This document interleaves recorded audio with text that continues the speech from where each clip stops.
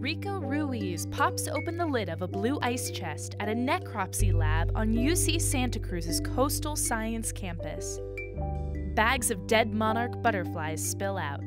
This past winter, I was able to start a monarch mortality study at Lighthouse Field State Beach. Ruiz is a student at UCSC and has been working with Groundswell Coastal Ecology to unravel a puzzling mystery about these species. What keeps eating them? Today we were in the lab collecting data on all the butterflies we've collected from this past overwintering migration. Conducting necropsies helps Ruiz and his colleagues pinpoint the culprit. Is it a bird? A bug? A rat? To find out, they look for clues on the wings, the abdomen, and the thorax. Many of these predators preferred to eat different parts of the body, but sometimes these parts are missing. It can be difficult to find out what's been biting into the butterflies.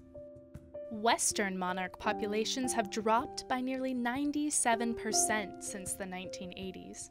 Climate change and dwindling patches of habitat have left the species hobbling along their yearly migration path. These butterflies need all the help they can get. Ruiz is hoping his research will shed light on new ways to protect the species from persistent predators.